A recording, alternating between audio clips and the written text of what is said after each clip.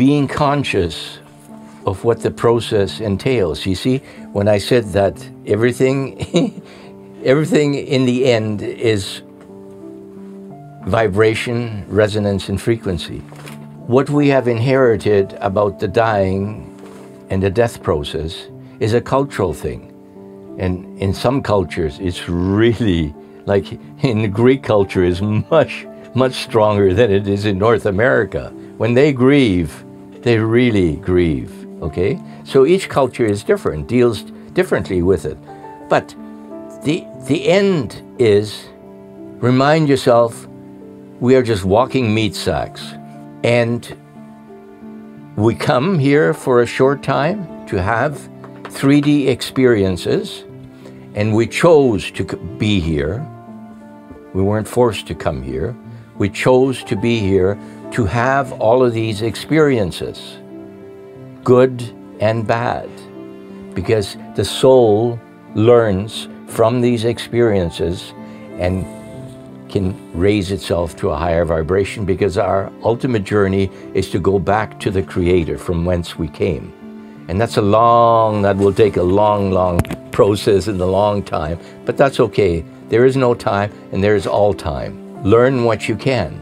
And some people can learn more in this one lifetime than others can. Some learn very little in this one lifetime.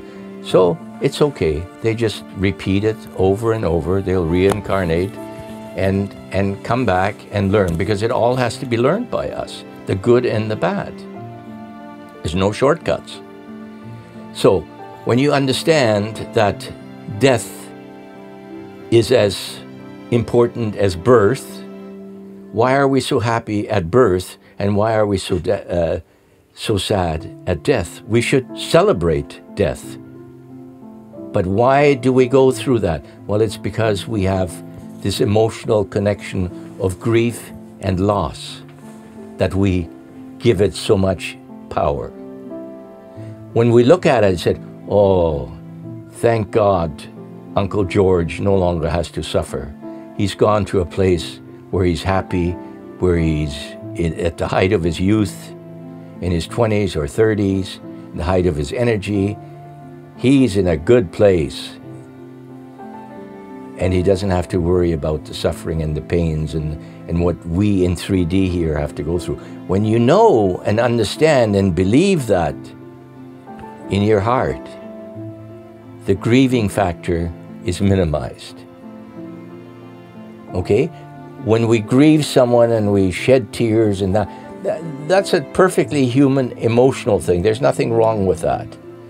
But remind yourself and send loving thoughts to the person who has departed. He's in a much better place, wherever that is. And we don't have to feel sorry for him. We feel sorry for ourselves. That's what's happening. Yeah, it's okay. Birth and death are part of the natural process.